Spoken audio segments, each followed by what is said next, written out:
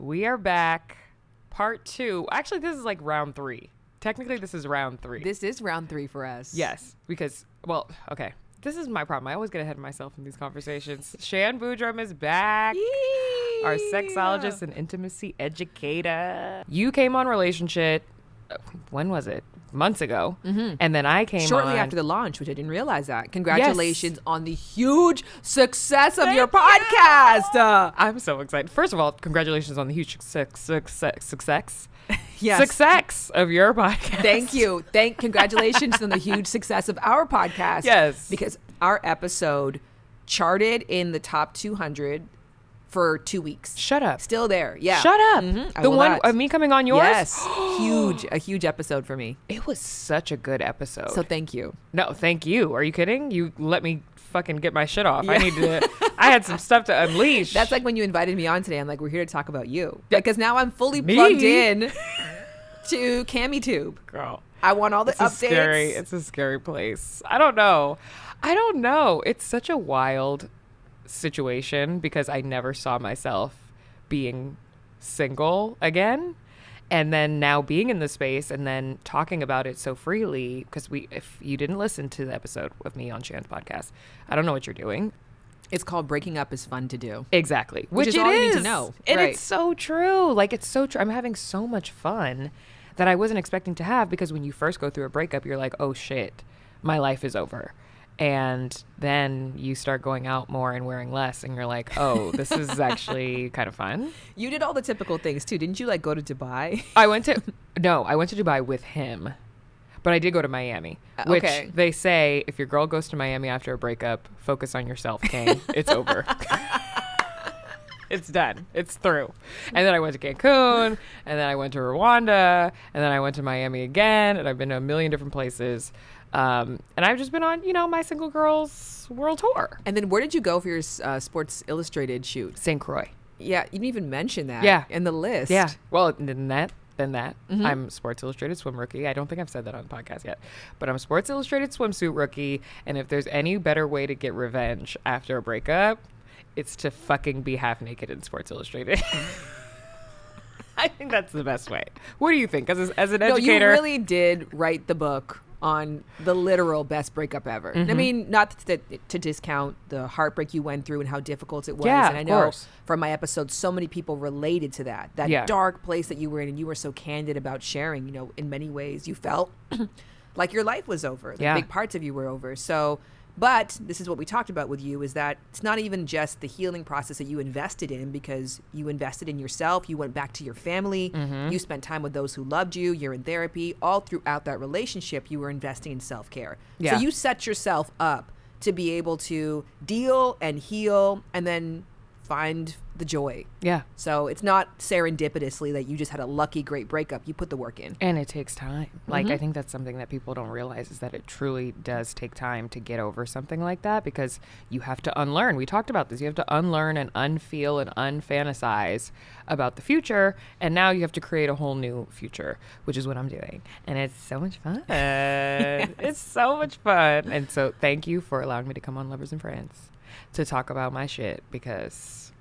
No, listen, anytime. That was one of my favorite episodes, hands down. Even though your, post breakup is not very relatable. Right. No, definitely not. Definitely not. But if you can get a ticket to Miami, I highly suggest it post breakup. Yeah. Step 1. It's step 1, breakup. Step 2, go to Miami immediately. That's what you have to do. That's the best way to get over something. Knowing that, because when we talked, you had been in a place in that relationship where for a while you were aware. You talked about women just kind of know, right? You know when something is not working, but you put it off for a very long time. Do you look back and say, I wish I did this sooner? Or are you like, you know what? Everything in its perfect time. Everything in its perfect time. Because had I done it any time sooner, I would have thought later with regret, did I make the right decision?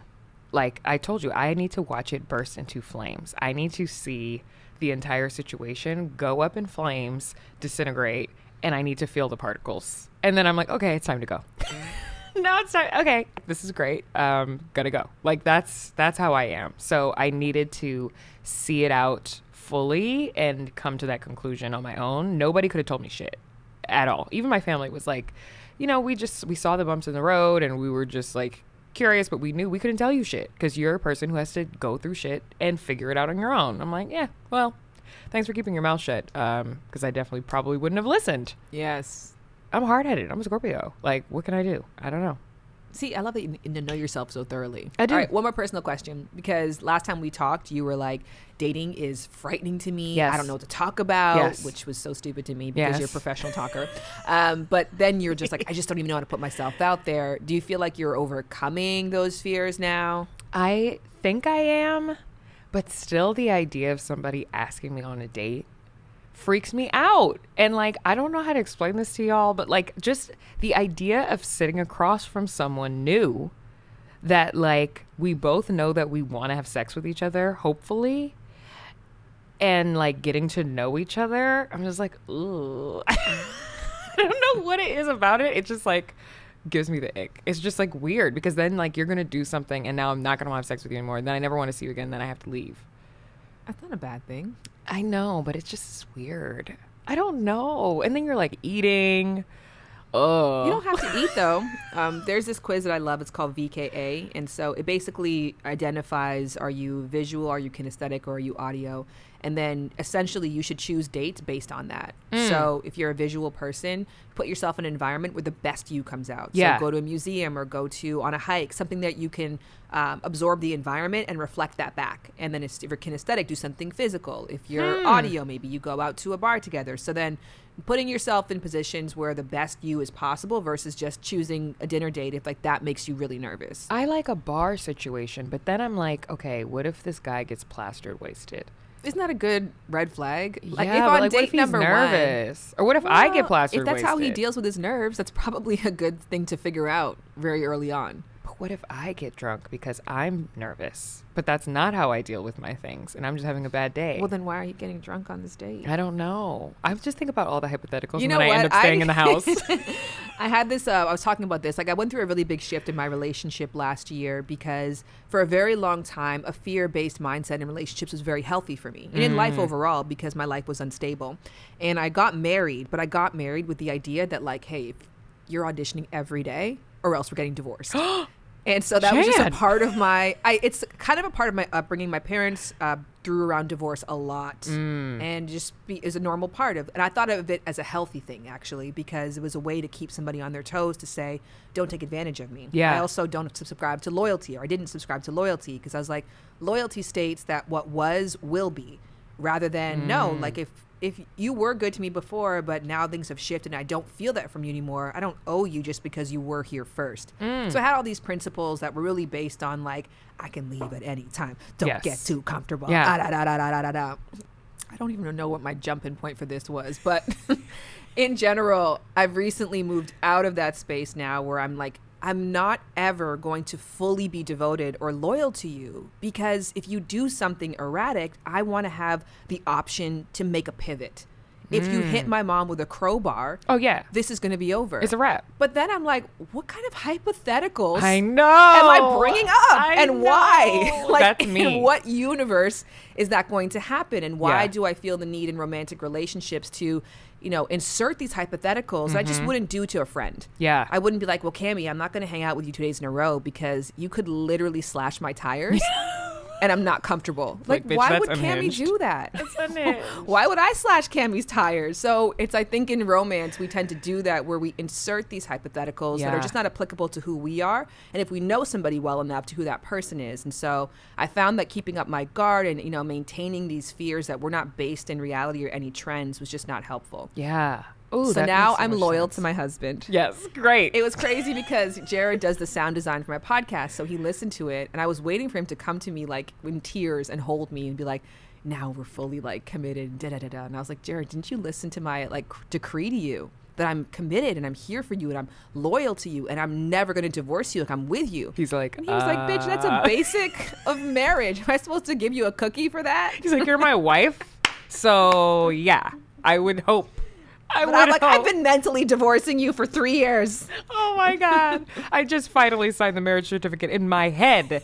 Every time. And said my vows. He displeases me. He makes oatmeal. There's not enough in the pot for me. In my mind, I'm like, that's okay. I can divorce you. Oh, yeah. It's fine. Don't worry. No, I get it because I'm similar. I'm based off of daddy issues and childhood trauma, always expecting that the person is going to leave at some point. And if I can have that in my mind that like this isn't going to work out, then I don't get disappointed because you're going to go anyway. But through therapy, she's come a long way. Amazing. Because who the fuck wants to think like that? Like, who wants to think like the person that they're devoting their time to at any point could just be like, never mind. Like, that's fucked up. Well, you should ask your therapist why you have a fear of becoming a raging alcoholic on the first date. If given the option. I'm going to talk to her about it tonight because we have a session, thank God. Okay, good. We have a lot to talk about. Wait, okay. In talking about breaking up, how do you feel about the notion that in order to get over someone, you have to get under someone else? I think that there's merit to that because we're pair bonding mammals. And so we're born to bond. We're born to make these connections. And so if you don't have that, there's a deficit feeling because your fight or flight can be activated because in theory, a pair bond is the safest bond. It's the most dangerous bond because, as we know, people's spouses can be the most dangerous person to you. But in theory, in the wild, this is the person who's going to throw themselves in front of the bear for you. This is the person who is going to sacrifice for you and your family. And so if you don't have that relationship, you can feel on edge, especially if you're accustomed to being in them. So it can be a coping mechanism, a way of alleviating stress levels if you now have a new one. So I can understand that. I used to really feel that way before too, where when I didn't manage that stress accordingly or kind of understand why I felt so drawn to be with somebody at all times, it was helpful. Like, it's an addiction I like to transfer from one person to the next. It's like energy. It's created. It's just transferred. It's never destroyed. So I'm like, that's how I felt about liking people. I needed to pass it on to somebody new. I think through self-work and understanding and acknowledgement of what that drive is, when you feel that panic of like, I'm alone, I don't have anybody, you can be reasonable and be like, there's no bears. No one's going to eat you. You don't need protection. You don't need a partner. You're okay. And if you crave intimacy, here are other healthy options you have available to you, your family, your friends, etc. So yeah, there's merit to it, but hopefully you can work yourself out of those irrational fears. Yeah. Because I think for, when we broke up in November, in the top of November, but like I said, it was already dwindling out 2 years prior to that.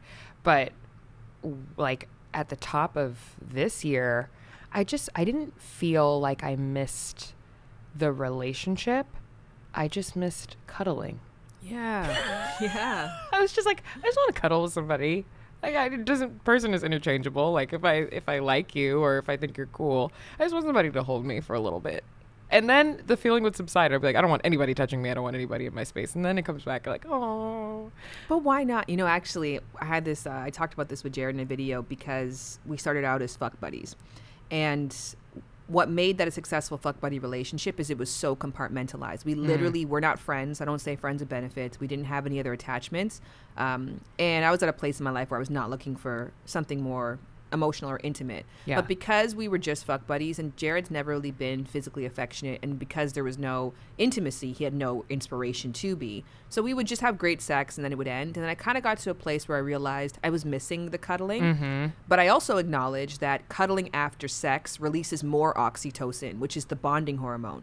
So you're actually putting yourself at risk of getting attached to your fuck buddy if you do stay in cuddle. So I actually got a cuddle buddy. So I would literally have sex with Jared, and then I would drive to my cuddle buddy's house and sleep over there. And we would have breakfast in the morning. I never had sex with this guy. That wasn't what our bond was. But I just had somebody I slept over with and I cuddled with. Where do you find this? Do they got that on Amazon? I don't even know. It kind of just got into that routine where, it became very clear that we got along. And then, he had made attempts to further the intimacy. And I was like really clear it wasn't going to happen. And we had great makeout chemistry. Like we had really good kissing chemistry. So then we liked to do that together. But yeah. Did he know that you were coming from? Oh, no. I didn't say that. That'd be terrible of me. If he would have asked. I mean, obviously, I wasn't putting his health at risk. I wasn't going and, rubbing my bodily fluids on him. Like, hey, by the way, I'm fresh off a fuck, but can we cuddle and have and some maybe scrambled eggs? Shower in between, but I think you can find a cuddle buddy. Okay. There's also cuddle parties. No, absolutely not. Okay. Immediately no. Okay, sorry. Immediately no. Cuddle party? Yeah. What the hell does that mean? They have them in Venice. I've been to a couple. Literally, what do you do at a cuddle party? That's it. You have an instructor who gives the various ways that people can cuddle, and then, you know, issues clear boundaries. There's cuddle-free zones you can go to if you get uncomfortable at any time. And then you have an hour where you just cuddle with different people. Who are these people? Do you get their names? You can get their names, yeah, but you don't pick them in advance. They're just people. What if they come up to you and you're like, ew, I don't want to cuddle with you? Then you can do, there's other activities. So there's a way of, so you can do back-to-back. You can do hand games like thumb war. So you can do other intimate games. If they like say, if they approach you, you can suggest another form of like connecting. But I didn't find there was anyone I didn't want to like give a hug to. I think I could find one or two that I didn't want. Okay. I wouldn't want to hug. I dragged Jared with me to this event, and he spent the whole time in the no cuddle zone. Yeah. Because he was like, I don't want to smell anyone's breath or skin. No. How do you know that they, like, and then what if somebody, like, gets hard on your back when you're, like, the little spoon? What are you supposed to do then? I think if people felt arousal, then they would go to the cuddle-free zone. You know, that's cool off I need a break. Space. Yeah. I need a break. I'm going to go to the That cuddle to be free. said, if you want a cuddle partner, I think that women have to get over this idea that if we don't give X a relationship, sex, then we're going to be a disappointment to somebody. Like, getting to cuddle with Kamie Crawford, getting your time, your wisdom, your humor, my energy, your energy, like that's the trade-off, right? Like that is the value, that's the bonus. And so depriving somebody of that opportunity altogether is actually the cruel thing. Because I think that it's just like a, I don't know, misconception that women are the only ones that want to cuddle afterwards, but sometimes the guys want to cuddle afterwards. I think everybody likes cuddling. Everyone likes to cuddle. Not even afterwards, just at the end of a day. Yeah. People like that. And especially if, you know, you have some attraction. My cuddle buddy, I was very physically attracted to him. I just knew we had no sexual chemistry. And I already had Jared. So I was just like, that slot's already filled. That position is filled at the time. But I did find him physically attractive. I liked the smell of his skin and breath. So it was, and I think I'm still kind of friends with him to this day. Yeah. Yeah. So you don't recommend, if you're in a fuck buddy situation that's strictly for that purpose, to be cuddling? I don't recommend that. Unless you, again, like anything else in the world, like food, right? There's a reason people have to go on strict diets, because they know if you buy certain foods available in the home, those drives are going to take over and you're going to find yourself eating the foods that are not good for you. So if you have a lot of discipline, then yeah, you can buy the candies and the cakes and have that in eyesight at all times and not choose them. Most people can't do that. So I knew myself, I knew my boundaries, I knew where my ego would come into play. So I had to create a system that allowed me to be successful in the relationships that I had agreed to. Yeah. So what do you do afterwards then? What did we do afterwards? It was pretty much, he used to Jared's form of cuddling is he would always hook his arm underneath my legs. Oh my God, they love that. For like a few minutes. Like he just hook his arm underneath my legs, like by sitting beside me. It's like, you're mine. But you know what also helps too is like you get up to go wash off. Yeah. So he was always really good at post-sex rituals. He goes and he rinses. I would go and I would pee. And then we've already broken the intimacy, right? Yeah. And now it's very easy to like, well. Yeah. Thank you. Thank you so much. That was smoke a cigarette. Yeah. That was excellent. You just don't go and lay back down. You just stand up and you do something different. Yeah. Oh, well, you heard it here first, folks, because the girls are going to be mad about that one. You think and the boys. Everyone's going to be mad about that because everyone wants to like hang out. And like, I have had friends that I'm like, bitch, you have to get up to pee. Like, you can't just stay in the bed and cuddle this man until the next morning. You're going to get a UTI. So get up, pee it all out to the very last drop. I don't care how hard you got to push. All right? Get up. Okay. So, of course, people wrote in because it's you and people want to talk to you and they want to talk to you about sex. But you know what we found interesting? Because we talked about this the last time you came on. The taboo nature that sex still has in 2022 is crazy. Like, I get it.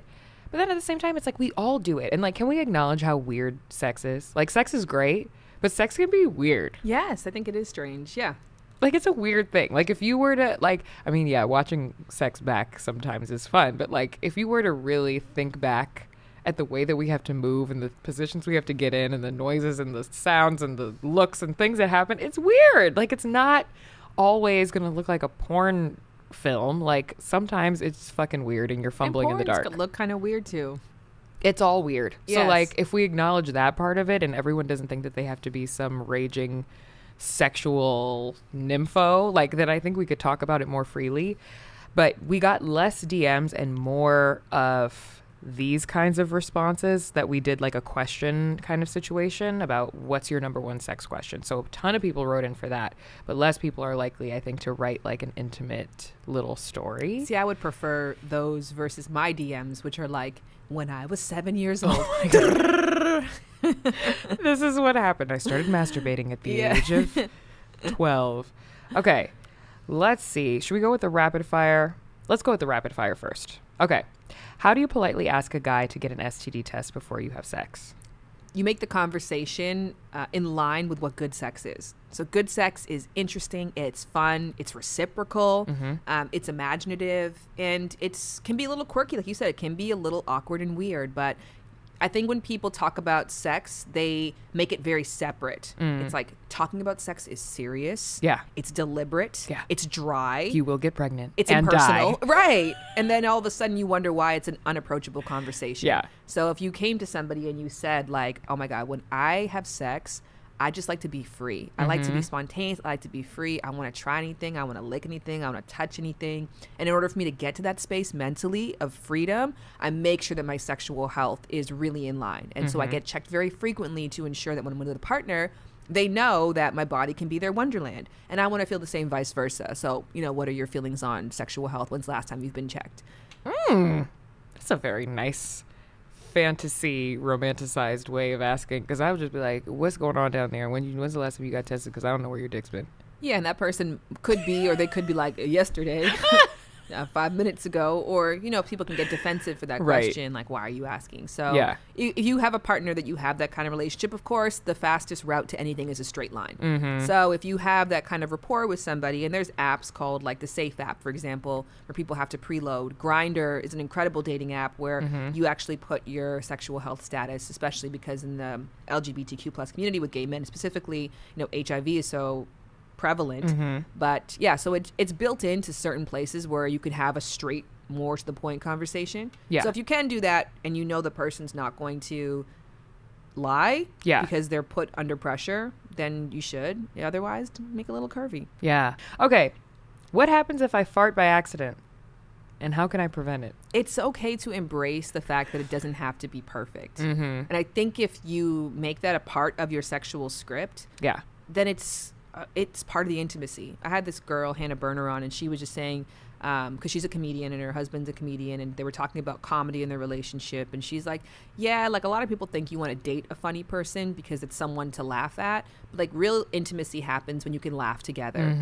And so it's in those moments where something kind of silly happens, and if you can kind of share a moment or a laugh, I think it can make the sex better. Well, because let's be honest, we all think about not farting during sex. Oh, for sure. We all think about, please don't fart, please don't fart, please don't fart. And if it comes out, what are you gonna do? I always say that for especially people with vulvas who are getting oral sex, like that position. What? Yes. Of course I want to fart. The whole time I'm just clenching my butthole together. And I was like, can it be silent? Will it be smelly? What did I eat today? Taco Bell.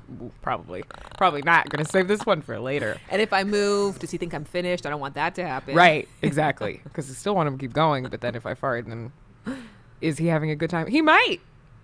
Some people like farts. Some people do like farts. I don't know what the name is. There's all these interesting names for different sexual fetishes, like coprophilia are people who like to be pooed on. Immediately no for me. Right, but I mean, like, there's probably a very great somebody who's listening right now. What is the name of the fetish for people who like flatulence during sex? Flatuphilia. I was gonna say we could make something up. Oh, this is an interesting one. Can a woman have sex while pregnant? Yes, absolutely. All throughout, unless your doctor says otherwise. My first pregnancy, I had a period of time where I had spotting, and my doctor said, refrain from sex and physical activity of any kind for like 4 weeks. But they say that pregnant women actually enjoy it even more. And then when you get towards the end of your pregnancy, it's an even better time because then you can try to induce the birth. Yes. Look at you knowing. Great job. I know a few things. Hey. I know a few things. But then there are also women who are like, my husband or boyfriend or partner or whatever, like I didn't want them anywhere near me the entire time I was pregnant. Like, don't even think about anything. No oral sex, nothing, because it's going to make me throw up. Like, everybody's different. So you shouldn't feel weird if you're not into, or if you're more into something.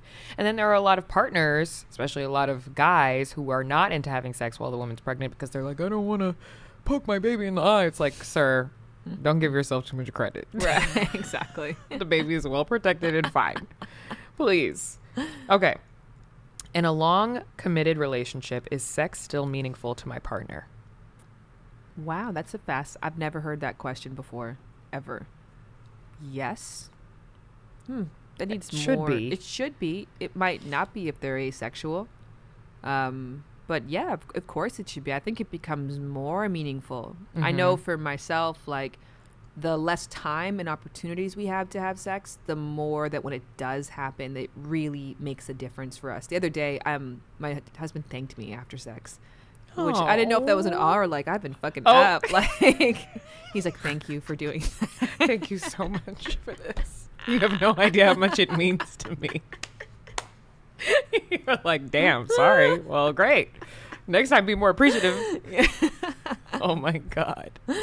What did you say? I was like, that was weird. I think I just literally said that. I was like, oh, you're welcome, but that's weird.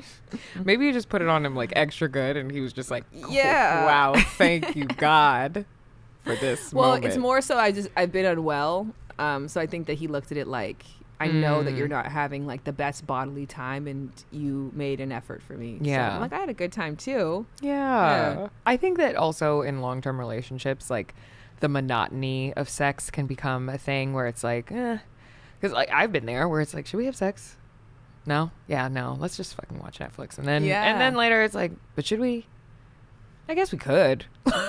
Like, who wants it? You don't want it to be like that, but sometimes it is like that. Yeah. So, but then there are also times when it can be really, really exciting. I think vacation sex is the best because you're out of your like normal routine, especially if you live together. Like, you're somewhere different and there's new sheets that you don't have to change, and like, that's exciting to me. It is exciting. Yeah, just like clean, and you can get room service and like just enjoy your life. So I get it though. It's hard out here for a pimp when you're trying to get this money for the rent. Okay, is it okay that during my how to love myself journey, my sex life is lacking? Absolutely. Yeah, I think that especially, it's not even a matter of sex is not a part of my how to love me schema. It's just maybe while you're prioritizing practicing learning these new things, you just don't have space. It's like, when you're trying to get really good at cooking, maybe you're not as good at cleaning during that time. But then once you become in flow of that thing and it becomes second nature to you, you have more space and more mental capacity to open up to other activities. So yeah, I think this is the thing with sex in general. I always say to people is that it's like the one area in life that I can think of that you really should only do it because you want to. You know what I mean? Like, there's health benefits, but there's other things that you can do to get the health benefits that sex gives you, right? Like it boosts your immune system, and then it helps with heart health, and it helps the cardiovascular, and then it also helps you with your skin. It releases DHEA, so it makes your skin more glowy. But there's like, if you wanted each of those benefits, you could find something else. But in general, and we definitely don't need you to have sex to procreate, and populate the planet. We're good, especially in LA. We all good over here. We good. It's bad for the environment. Right. So in general, let's keep it sustainable. Keep sex sustainable. And then duty sex doesn't benefit your partner really. Yeah. It's not good sex for them, and it's definitely not healthy for you. So this is the only activity in life that you should only do it because you recognize the benefits, and so you're going to put yourself in a position to enjoy the benefits, even if the process doesn't always feel enticing to you. Like working out. I don't always want to work out, but once I do it, I'm like, I'm glad I did that. So sometimes sex can be that for people. Yeah. But you should only do it because you want to do it. And so if you just don't right now, I think that's actually perfectly in line with self-love. I think that some people, especially if you're in a relationship, a lot of people feel guilt about not giving their partner sex. And especially if you're in a place, like I've been there before too, where I'm mentally not in a place to want anything like that. Like, really all I want is cuddles, or that, even if that. So what do you say to people who are like, my partner is asking me, I don't know what to do, I'm not in a place, what do I do? So I have a podcast episode with Rachel Lindsay, and it's called Boss in the Streets and Currently Meh in the Sheets. Yes. And basically, there's 2 times on my podcast I fully expected the person to call me and say, we're not putting that out. Yeah. You? What? And Rachel. What? Because Rachel was like, I'm putting out a book. Yeah. I'm like doing a lot of shit. I'm like too tired to have sex with my husband. Yeah. And she's like, and I'm okay with that. Like, yeah. I'm okay. She's like, there was a time in our relationship that I bought all the toys and I got all the things. And I, you know, and they met on The Bachelor. So we had the fantasy suite and we had all this adventurous sex. And she's like, now I just don't want to. I love my husband and I'm so like appreciative for him and I love our relationship, but I just don't want to have sex. So that's episode, because there's something called HSDD, which is hypoactive sexual desire disorder, which is a sexual dysfunction for people who are frustrated by their lack of desire for sex. Like they're like, I want to, I just don't have the drive. But then there's also a sector of the population who doesn't want to have sex who's not frustrated. Yeah. They're like, this is just like a joyful part of my existence right now, or a detail of what I think works best for me. Yeah. And that's okay if you communicate that with your partner. Right. I think during the pandemic was when I felt the least sexual that I've ever felt in my entire life. And I went to my OBGYN because I was like, I need to switch my birth control. Like, something is wrong with me. Like, this is not me. This is not my norm. Like, something's wrong. And my OBGYN was like, you know, it's like a pandemic, right? Like, it's okay if you're not bouncing off the walls. And I'm like, is it? Were you frustrated or did you feel guilty? I was frustrated, but also my relationship was dwindling out. So there was more than one factor than just, you know, me and my birth control. Like, my birth control, spoiler alert, didn't have nothing to do with it. Still on the same birth control. I'm ready to bounce off the walls. Like, I'm fine. But like, it's also, there's so many mental things that go down and you don't realize how much every single factor plays into like your sexual energy. And it's okay if you're not feeling like fucking. Yes. It's fine. Nothing's wrong with you. It's those conversations that can be so illuminating. I had reoccurring bacterial vaginosis and yeast infections and UTIs in my last relationship. And it was like literally back to back. And it was so aggravating because also too, you don't give your body a chance to reset. Yeah. Because you're always putting medication in or trying to make adjustments. And I was just doing a lot. So I couldn't find my balance. And so I spoke to a doctor, not my doctor, but a doctor. And I was like, I've tried literally everything. It's probably been like a year and a half, 2 years. Like, why? And she was like, maybe energetically your body just doesn't like that semen and doesn't like the person who's dispensing the semen. I'm not going to lie to you. That's the first thing I thought. Yeah. It was a spiritual response. You know what I mean? Exactly that, right? Yes. So to your point, like sometimes it's not a physiological thing and sometimes it's not a you thing. And I think if you give yourself the space to really answer those questions rather than rushing to a solution because you're just trying to fix it, you can really find what the actual solution is. Ooh. That's a good one. Okay. Somebody says, what the hell does it feel like with a penis? Oh. It feels good to me. Feels good to me. I guess if you aren't having sex at all, or if you're having sex with the same sex, which I'm assuming is female, then you wouldn't know what it's like with like a real girthy penis with blood flow going towards it. I don't know how to explain it. You did pretty good. It's like, that's how it feels. How can I increase my libido? What tips are there to mentally switch off and be in the moment? First and foremost, I would say there's this thing I have called turn-on triggers, which is important just to note in that when we first get together with somebody, we're on the roller coaster of sex drive. Like your body wants to make that pair bond and your body wants to get from passionate to companionate because that's when true intimacy and connection, and that's when I can be like, you're going to just fucking save me from the bear. Yeah. I know that. You know, we're at the place now where we actually have shared intimacy. So your body really wants to get there with that person because that's where the true benefits of coupling come. And in order to incentivize you to get there, it's doing all the work for you. So it's like dopamine and cortisol and adrenaline and butterflies. And like, so I don't have to try to be turned on by you. Like your presence activates my risk and reward center and I'm just excited around you. But then when you shift to companionate, which has its benefits because now you've got security and you've got trust, and it's not as scary, like, are they gonna call me, do they like me? So you get past that phase, but then your brain also says, oh, we don't need to like incentivize you anymore, you're already hooked on this person. So now this roller coaster turns into like a go-kart and you guys have to literally push that shit together. And take turns pushing it. So you have to then get more manual and conscious about like what turns me on versus why doesn't my partner turn me on? So turn on triggers is a way of addressing that. Some people require a conversation. You know, they're sapiosexual people. Some people require the environment to be taken care of. Some people require a favor to be done because sex itself is not incentivizing enough. Some people, myself, I'm desire. What really gets me going is my partner saying really direct things. Like, not I want to have sex, but like, your tits look incredible right now. I cannot. You know what I mean? Like, so you're like, oh, right. That gets me going. But that's not what gets him going. What gets him going is environment. So we went to New York and we were in this like high rise. And so it was like, let's open all the windows and like, we're going to have adventurous sex. Yes. He's so environmental and mental that the fact that the windows were open, it was awful sex because he couldn't get into it. Oh, that would make me even more excited. Well, then let's have sex because we're compatible in that way. Finally. But he's very much like, I like my environment to be controlled. I want to feel safe. And I want all the variables like known to me. So I'm the kind of person, if you said like, oh my God, like your ass looks amazing, we could have sex on dirty clothes. Yeah. He can't do that.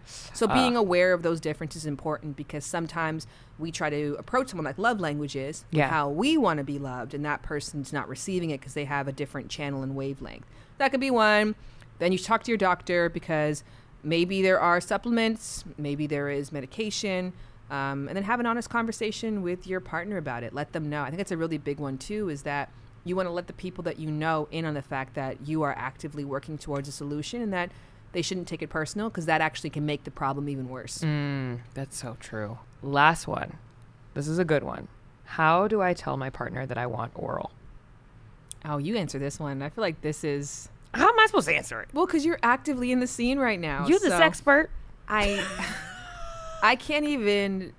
It's hard to ask for what you want, though.